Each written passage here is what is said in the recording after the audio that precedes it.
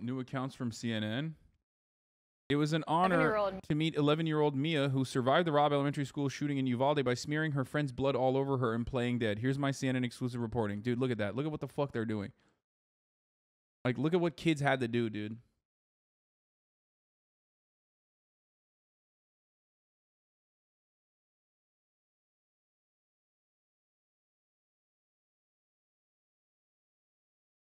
Are firefighters paid in the United States? Because I'm a voluntary firefighter in Austria, and rule 1 is to put our lives at risk.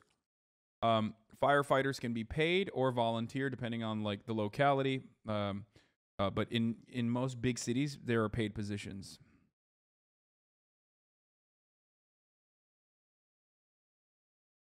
I agree. We had 200 parents show up during a lockdown, and we needed to have cops keeping them from storming our school and admin. But in this scenario, they certainly seemed to have more than needed and did not handle it with the appropriate care and concern.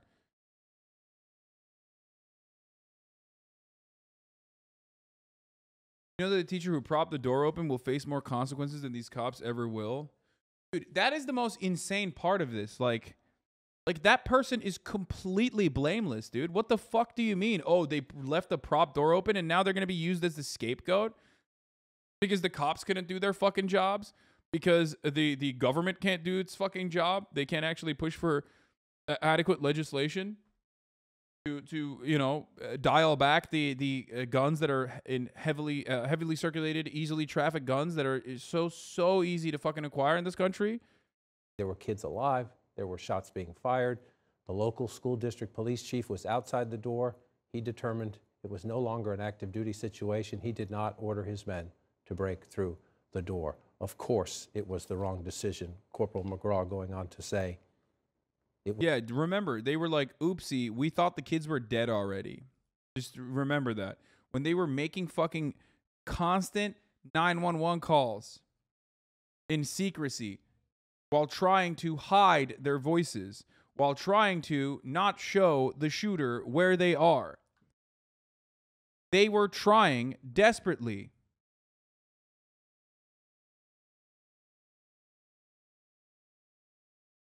The cops did not hear their cries for help. The cops did not hear the 911 calls.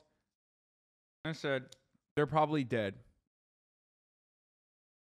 So, you know, not an active duty situation anymore. It was the wrong decision, period. There's no excuse for that.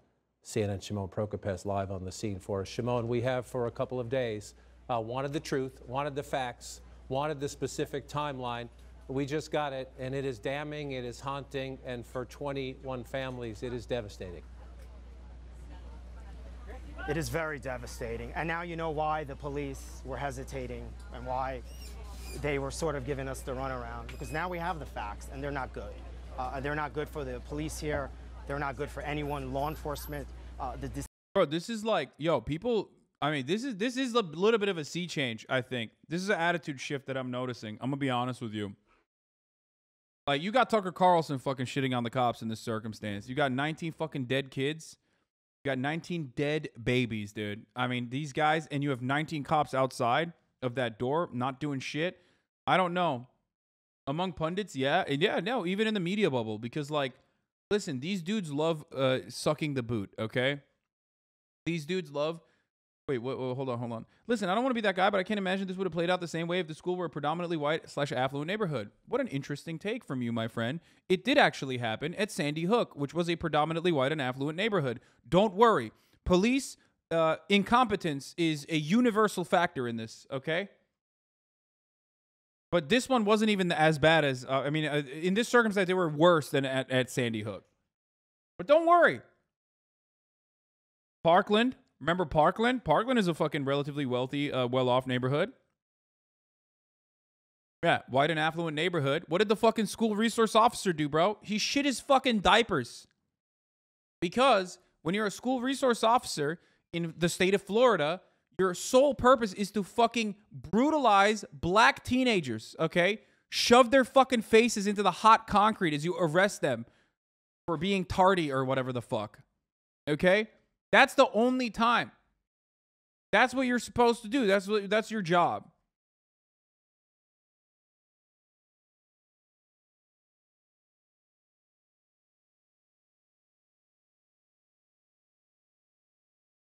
place was full of the good guys with guns that supposedly would have prevented Sandy Hook, put that farce to rest. Yeah.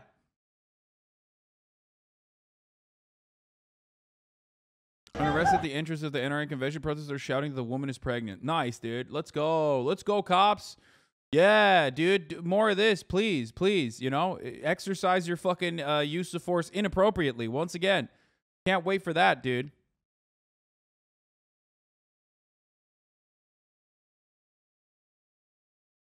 Decision to not go inside that classroom was a... For the record, just I want you to understand, dude.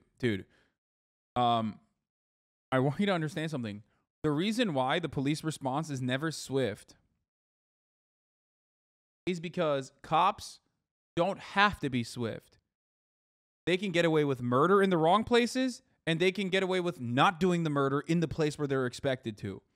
The main point in that is that they can get away with it. There's no accountability.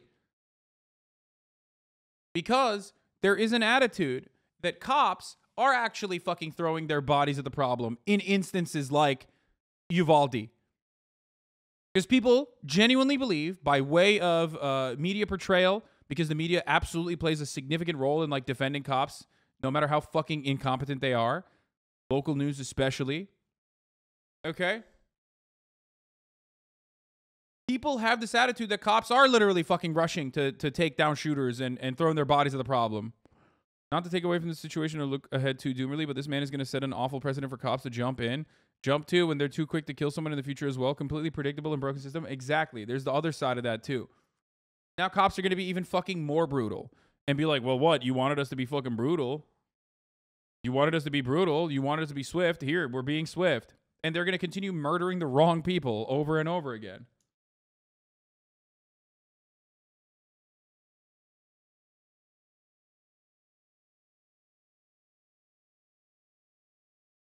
I'm pretty sure there's a legal precedent that states that they are not required to act, not required to help, not legally liable if they choose to do nothing. Oh, of course. No, I know.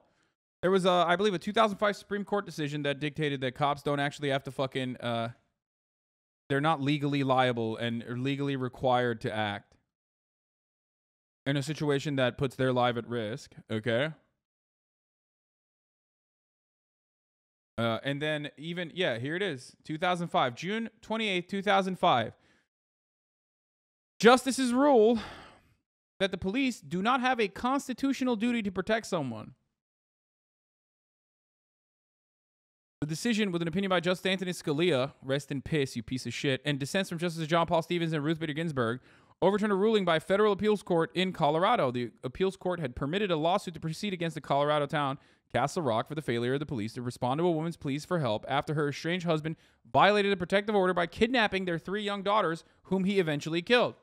For hours on the night of June 22nd, 1999, Jessica Gonzalez tried to get the Castle Rock police to find and arrest her estranged husband, Simon Gonzalez, who was under a court order to stay 100 yards away from the house. He had taken the children, ages 7, 9, and 10, as they played outside, and he later called his wife to tell her that he had the girls at an amusement park in Denver.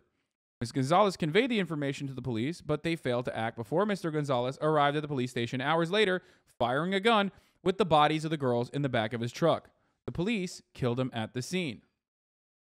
The theory of the lawsuit Ms. Gonzalez filed in the federal district court in Denver was that Colorado law had given her an enforceable right to protection by instructing the police on the court order that you shall arrest or issue a warrant for the arrest of a violator. She argued that the order gave her a property interest within the meaning of the 14th Amendment's due process guarantee, which prohibits the deprivation of property without due process. The district court and a panel in the United States Court of Appeals for the 10th Circuit dismissed the suit, but the full appeals court reinstated it and the town appealed. The Supreme Court's precedents made the appellate ruling a challenging one for Ms. Gonzalez and her lawyers to sustain.